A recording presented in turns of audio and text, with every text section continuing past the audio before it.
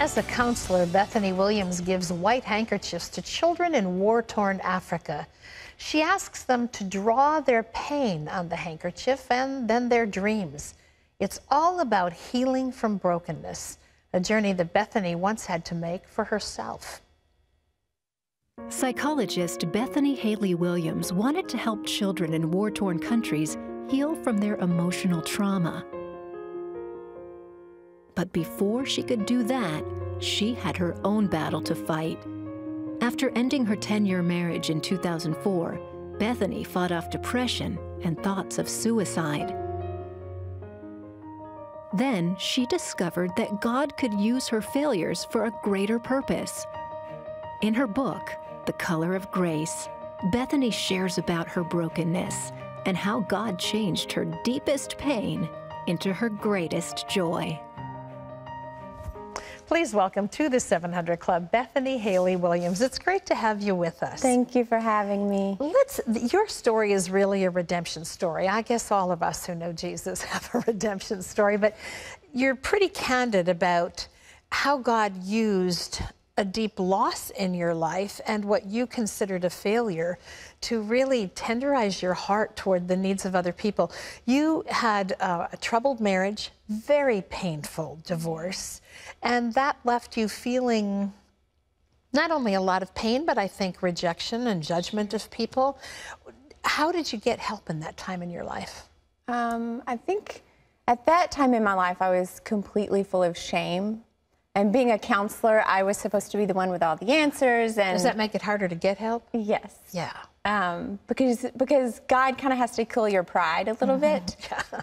So for me, I understood that when my level of desperateness was bigger than my fear of embarrassment, then true healing started to happen.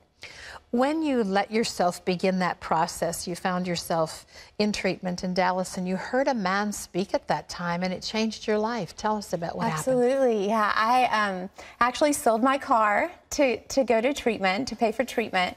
And the last Sunday, I walked to the nearest church on foot and heard a man speaking. He had an African accent, and I heard him talk about his pain. And from his pain, surviving the Rwandan genocide, he founded an organization, and they deal with reconciliation and trauma care. And so afterwards, I just pulled him aside and I said, can we talk? I want to know what happened to the children in wars, and is there anything to help, you know, with trauma with those kids? And so fast forward 2 years later, I actually went on a trip to Congo with that organization. That totally broke my heart. And then 2 to 3 weeks after I returned, Exile International was founded. Yeah. I think we all have heard the stories of the child soldiers, those who were victims of these horrible rebels who came in and burned homes, decimated families. I mean, and have wondered what happens to the children, because the parents are usually killed in that. When you made your first trip to Congo, what was that like for you? Wow, I think that reality hit me in the face. I had child soldiers who asked me to be their mother. I played with girls who were raped as young as 3 and 4 years old.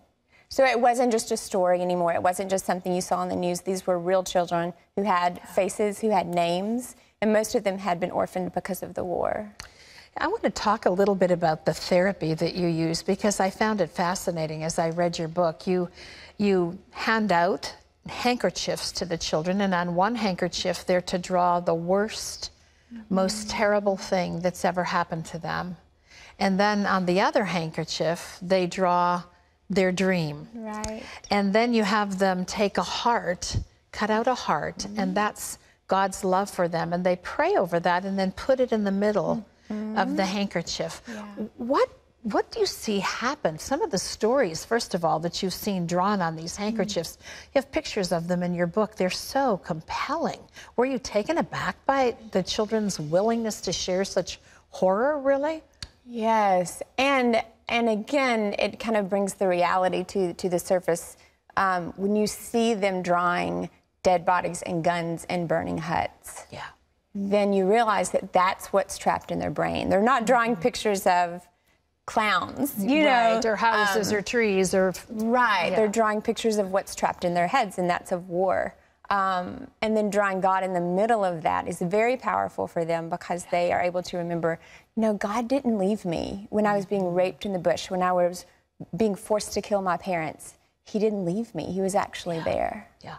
Some of the... What is a story that is really most memorable to you about the horror of war for a child? I mean, you had many, many of them in your book, and it just kind of takes your breath away as you read it. Yeah, well, in the beginning of the book, I talk about Nelson. We change all of the kids' names in the books just for their protection, but he was kidnapped by the LRA at 10 years old, and he was forced to actually chop his parents into pieces. And you would think a child like that would lose mind. Absolutely. Over it. Sanity. Right. Yeah. And right now he is doing great. He's in school. And the last time I was with him, I asked him, what do you want to do with your life? What do you dream of? And he wants to lead other people to Jesus. He wants to work with orphans of war. The power of God to heal wounds that deep is beyond measure. You mentioned Exile International being formed. What is Exile International? What are you doing? Exile International exists to provide trauma care and food and clothing and medical care and education, peace-building skills, leadership skills to children who survived war and former child soldiers. Yeah.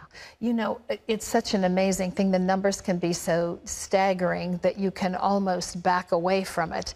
But the message of your book is so powerful. We really can make a difference, and you do it one child at a time. Absolutely. And from the beginning, I felt like, you know, if these were my kids, I couldn't look away. Right. I couldn't not do anything. I wouldn't have that option. So I think when a child has been orphaned, they're really all of our children. And especially with a child that's been so traumatized, they really need someone to believe in them and to see that they are more than what they were forced to do. Yeah. Jesus invites us to touch the least of these and says we're touching him.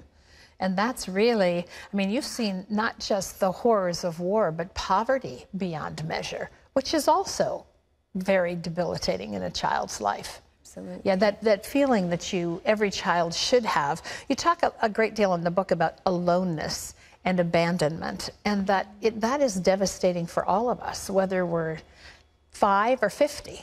It really takes a powerful toll on our lives. But we can touch that. You're touching it. What's your goal? What's your dream? What's your hope for the future? Well, of course, my dream is to reach more kids. We were just in Congo, my husband and I. We run the ministry together. We were just there about a month ago, and we're having to turn away kids every month, just in the area that we're in Uganda and Congo. Specifically in Congo, there were 100 children who were rescued in the 2 weeks while we were there. So my hope is that more people become aware of what's going on, and they step into their story to make the ending of their story look a lot different than the beginning of their story. And the ending of their nation, because really you're raising children to know what it means to be a peacemaker, and one day they will be the leaders of their country. Yeah. While you were busy pouring yourself into the lives of these children, God brought your story full circle, and you met Matthew.